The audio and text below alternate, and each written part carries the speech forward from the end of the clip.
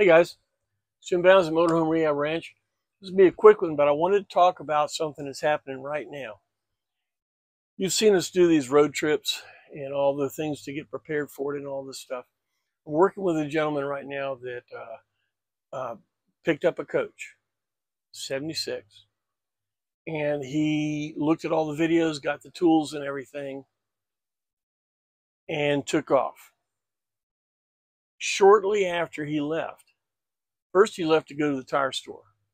On the way to the tire store, the alternator stopped running. This is the key I'm talking about.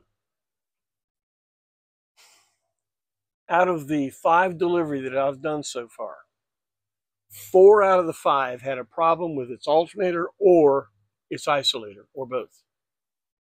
So I'm thinking about this.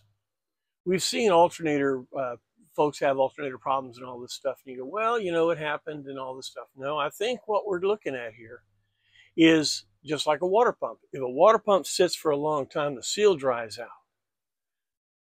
I think we may be looking at an issue with the alternators when they sit around a long time and they get humid in them and they get cold, hot, all this stuff. There's got to be something that affects the life of these alternators, because they are dropping like flies on these coaches that are being picked up, purchased. Very important. When this happens to you, if you pick up a coach, first thing you want to do is you want to have that voltmeter. These pictures will be at the bottom of the video. You want to have that voltmeter, and you want to check the center terminal on this battery isolator right here. Fuzzy picture. But there's 3 terminals on this blue fin thing, this battery isolator.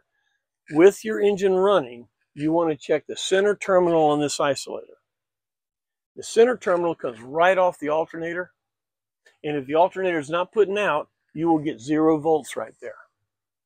All right? Or if you get a voltage right there, that means the isolator itself is bad. Usually they open up. Sometimes they'll short out.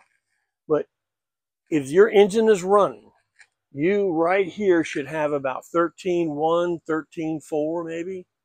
Sometimes as high as 14. Right there.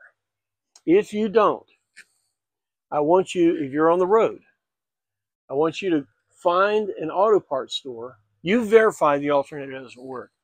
I want you to find an auto parts store, and the first question you want to ask them is, does their alternator testing bench work?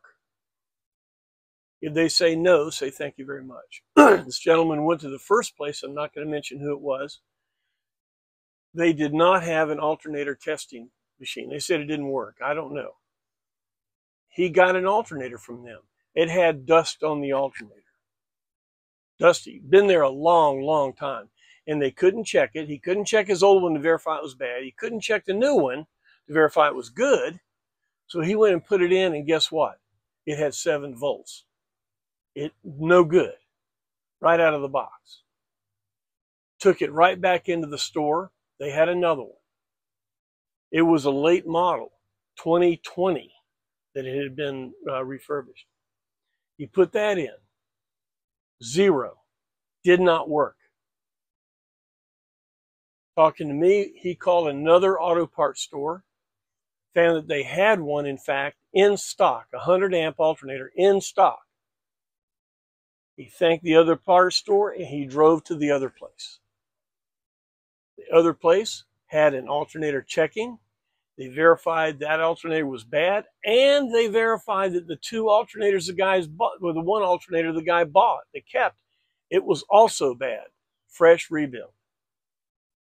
Then they checked the alternator that they had in stock. It did work. They put it in, and he was off and running.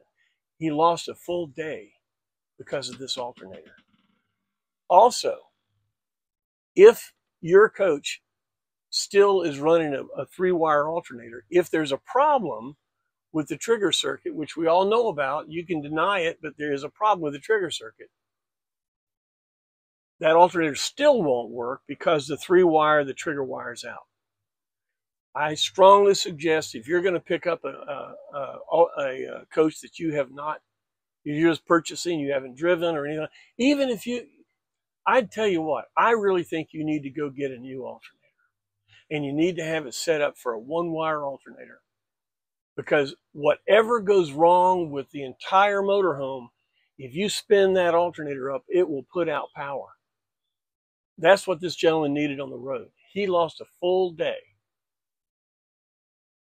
I feel like the operator at the CDC, and I'm seeing problems. They're coming up all the time. And this alternator issue is coming up a lot. These type 1 alternators are a problem. Older alternators are a problem. I think we need a fresh alternator. Please look at this. All right. Guys, this is just a quickie, but I wanted to hit you with this because it's literally happening right now. The man is on the road. He finally got power. I'll tell you another video later, but he's having a problem with his carburetor. Something else that we need to do all the time with the carburetor is change that carb filter up front. And when you change the filter, there's a small seal in there. What's its half-life? It's about now. The seal went bad when he went to change the filter on the road. We'll talk about that later. But this alternator thing is something that we really, really need to pay attention to and focus. Now, when you go to an auto parts store, you take your alternator in with you and you put it side by side to the one you're getting ready to buy, because he'll check to verify yours is bad, he'll check to verify his is good, and then you're going to exchange. That's what needs to happen. And if you go to an auto parts store that does not have an alternator checker, thank them and find another one, because it is a critical thing to know that that alternator is good when you put it in. Does it make sense?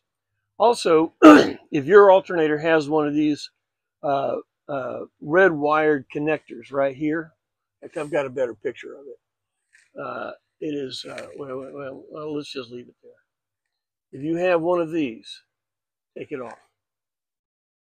This is something that used in the past that was trying to block the back EMF if the regulator failed. We found that the problem is not the regulator as much as it is the trigger circuit. So there is no value added in leaving that on. Certainly when you go to a one-wire alternator, that won't be used at all. None at all. But if you have a three-wire alternator, you're going to keep using it, and you have this, I strongly recommend personally to take that out. There are other people who feel different ways. That's fine. We live in America, right? Alternators. You want to think about this. You also want to look at your belt. A lot of things with the alternator is very, very important. Call me if you have any questions about this.